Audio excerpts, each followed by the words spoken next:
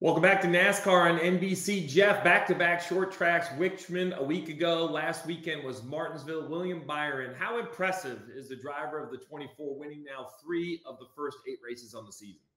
You always wonder, Steve, when a team goes for a championship and it doesn't work out, how they're going to respond. Well, this team just came out mad, angry, and they are just unbelievable. I mean, they have speed. This is very, look, I don't get ahead of myself too much, but this looks a lot like Jimmy Johnson kind of racing. We're going to race hard, but we're going to be super clean. We're just going to be faster than you, and let's drop the green flag with a few laps left to go, and we're going to just drive away from you. Whatever you want to do, whatever race you want to have, let's have it, and we're just going to be faster.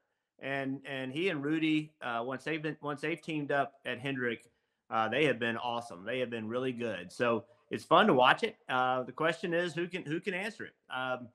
He has great talent that he's competing against every week within those Hendrick doors.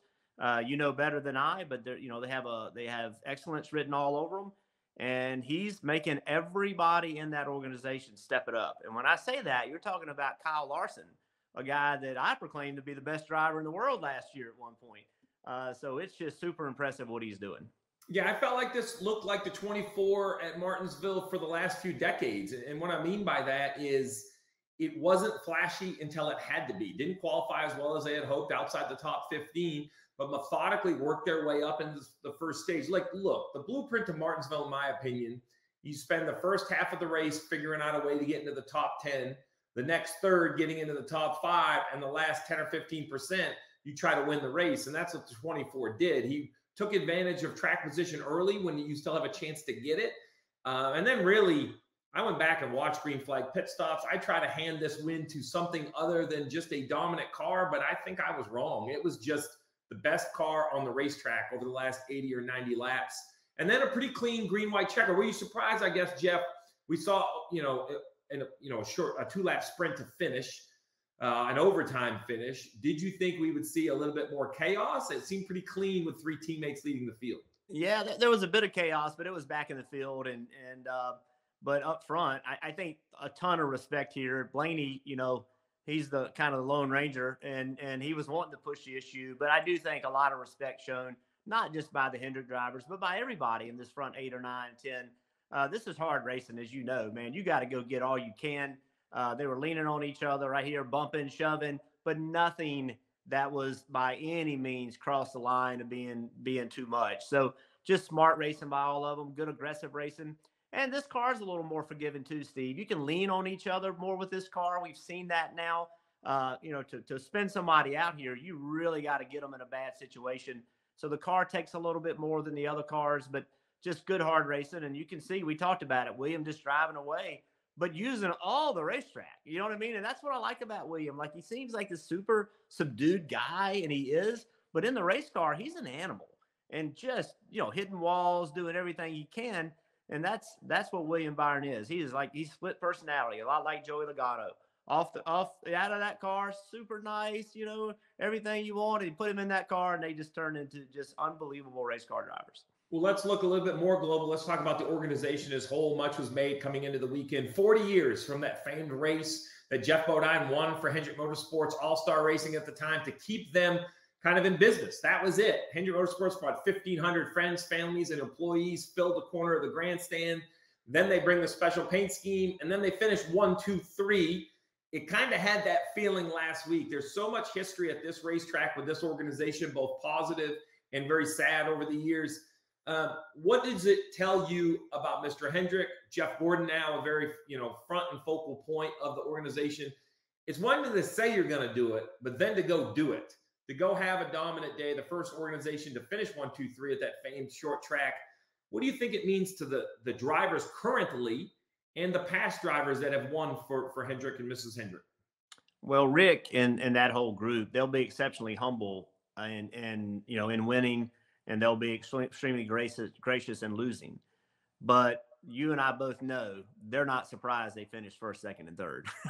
I mean, you know what I mean? There's a swagger at Hendrick.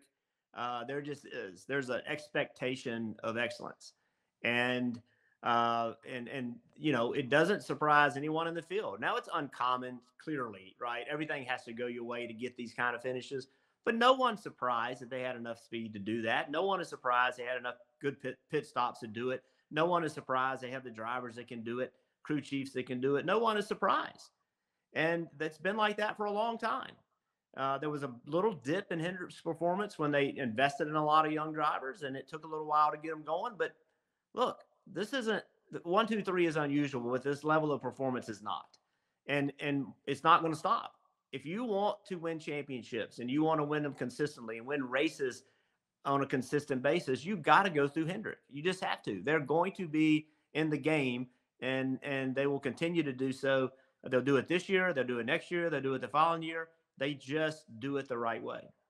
Yeah, selfishly, I can say I'm thankful I never had to race against them. My entire competitive career was inside those walls at Hendrick Motorsports. I said it last week that there would be this drive and determination by these teams to deliver something to Mr. Hendrick that he doesn't already have. And that's really what I saw this weekend, was that they did this for more than themselves as a driver, more than themselves as as a team. They wanted to be an organizational win. And I think that's what you saw in that final restart, right? It was some good, hard racing between teammates and clean racing between teammates, but now over 300 wins in 40 years, poised to make another run at the championship with some of their drivers already locked in. And I would assume that's going to continue through the summer.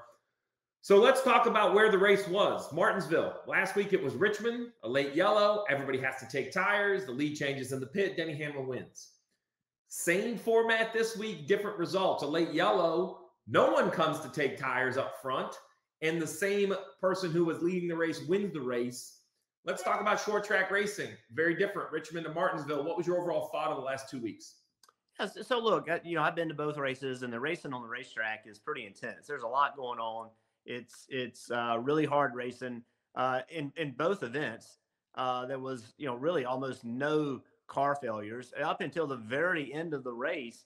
When John Hunter and Nemechek had his problem, every car was still running. And we saw that last week. And so the reliability of the cars, the toughness of the cars, I spoke about it earlier, how difficult it is to spin someone out. Those things have really changed short track racing. Clearly this is a completely different car and it races differently. And it's very competitive. That's what's wild about it. I hear people, some people say they're not happy with the short track package. The race is not good. Go to the track. Like at the track, man, it is super competitive. It's not the same kind of race that we saw 10 years ago. There's no question about that. And you saw that with the tire strategy, right? If you didn't take tires 10 years ago, when you would try to launch, you could hardly launch with that many laps on your tires. But these tires are more durable. They wear out, Steve. That's what's interesting. We keep talking about the tires need to wear. Well, the left rears wore out. They just don't lose speed. So look, I understand some people don't like the racing. I think what it is to me, Steve, is you described how you win a race at Martinsville 20 years ago, the same as today. I do think track position is more important than it used to be. There's no question about that. But what that means is qualifying is important. Pit stops are important.